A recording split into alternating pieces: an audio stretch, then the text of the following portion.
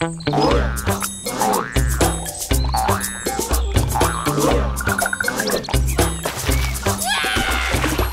welcome back to the world of Mystic Drums. I'm Lorne, here, joined with Jerry and friend Dolphina, aka Slappy. How are ya? Good. Amazing. Fantabulous. Well, that's excellent. And how's our friend Dolphina? I mean Slappy, sorry. Yes, you love this instrument too? What do you mean you like to slap it? Hey, psh, psh, psh. Hey, no slapping the instrument.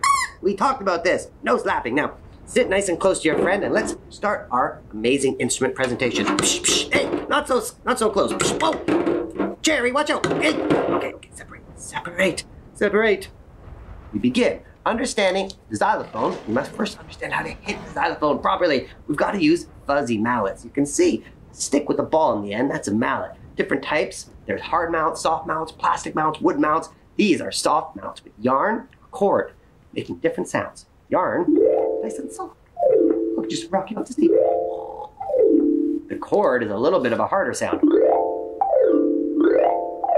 Different materials produce different vibrations. When I play, I can play 1, 2, 3, or even 4 mallets at the same time, depending on the song I choose. 2 mallets is the most easiest way to perform.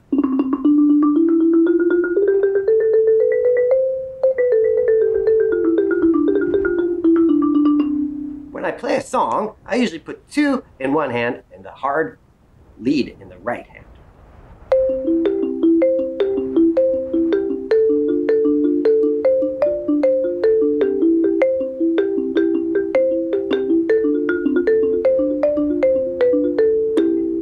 And you can make up any song you like. When we play a xylophone, we realize that all these different notes can come off and be interchanged to create different scales. It's carved out at the bottom. That notching out creates different pitches, and it's a nice warm style of wood. This is rosewood.